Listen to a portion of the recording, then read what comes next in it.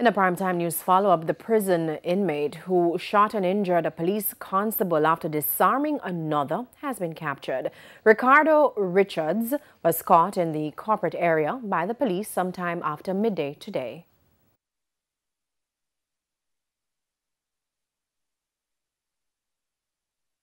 Police from the St. Andrew South operations team were on duty when investigation led them to a guest house on Delano Avenue in Kingston, where they carried out a search.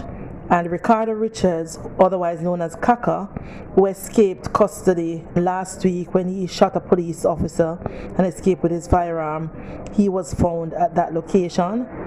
The firearm was not found, however, investigation continues around that. But at this time, we are sure that he's a person that was a fugitive from last week and he's now back in custody. Now it's understood the injured policeman is recuperating. In another primetime news follow-up, Owen Irvin, the man who pleaded guilty to murder in the Tamara Geddes case, was today sentenced to 20 years in prison.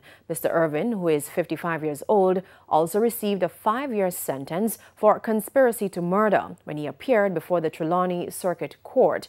Now, his co-accused, 33-year-old Tashana Young, who pleaded guilty to 2 counts of conspiracy to murder, was sentenced to 4 years behind bars. Tamara Geddes was fatally shot in the community of Reserve in Falmouth, Trelawney, on June 19 last year. Her sister, Nadine Geddes, who confessed to hiring a hitman, was sentenced to 20 years in prison at hard labor when she appeared before the Trelawney Circuit Court on March 2.